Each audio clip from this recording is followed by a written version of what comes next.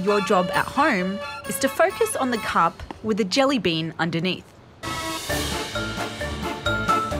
With 9 cups on the move, it won't be easy.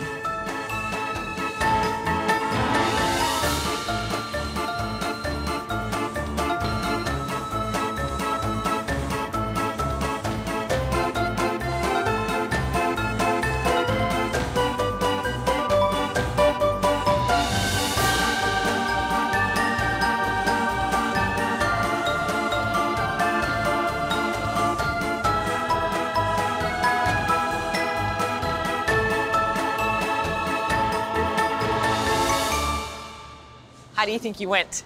Did you follow the cup with the jelly bean? If you did, you may not have seen everything that was going on. For example, who saw this mysterious 5th hand? And the blue cups that turn into green cups? Or this fluffy toy fox? Why does this exercise work? Why don't people see the fox, the colour change in the cups, or the mystery 5th hand? Yes, it's pretty amazing. This demonstration really effectively shows how big are the gaps in our perception. And these are the gaps that magicians exploit with their tricks. So why do these gaps exist?